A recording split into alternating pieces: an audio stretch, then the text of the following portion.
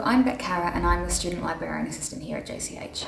And recently I've been working with the librarian and the archivist on producing an exhibit regarding the history of play and theatre throughout JCH. We've collected a whole bunch of old archive materials and researched a lot into previous plays and how the influence that has had on JCH.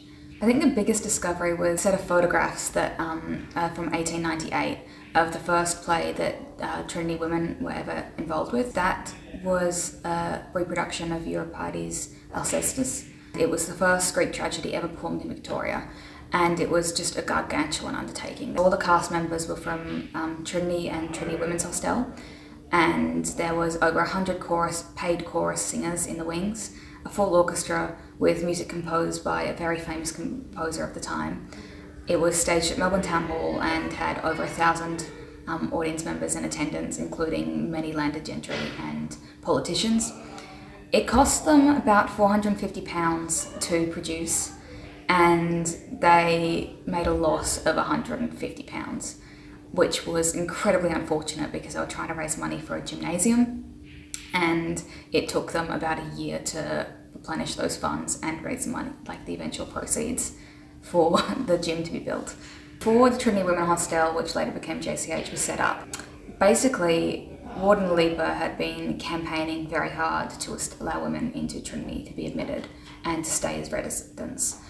The council wasn't really for this, but they came to an agreement that women could be admitted to Trinity so long as Dr. Lieber sourced all the funds and organised all of the accommodation himself.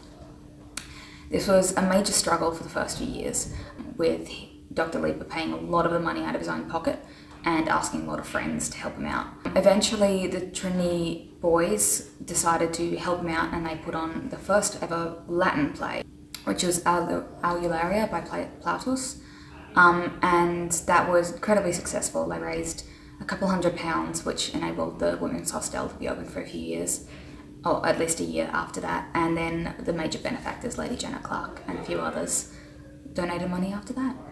This whole exhibit was sparked by a donation of an old costume design book by an alumni to the Archives exhibit, which was based off the play Hassan done in 1955 between Trinity and JCH.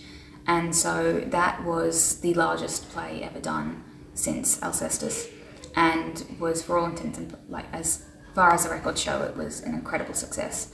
And JCH had a large hand in making all of the costumes. And so that is a really valuable book and beautiful to read. We also discovered that we still have all of the play reading books.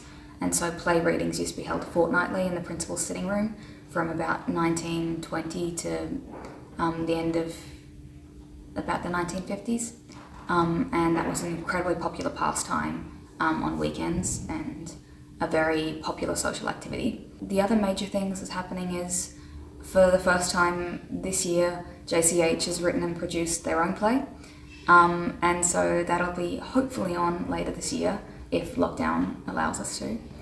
Yeah, I guess another milestone in the history of theatre here.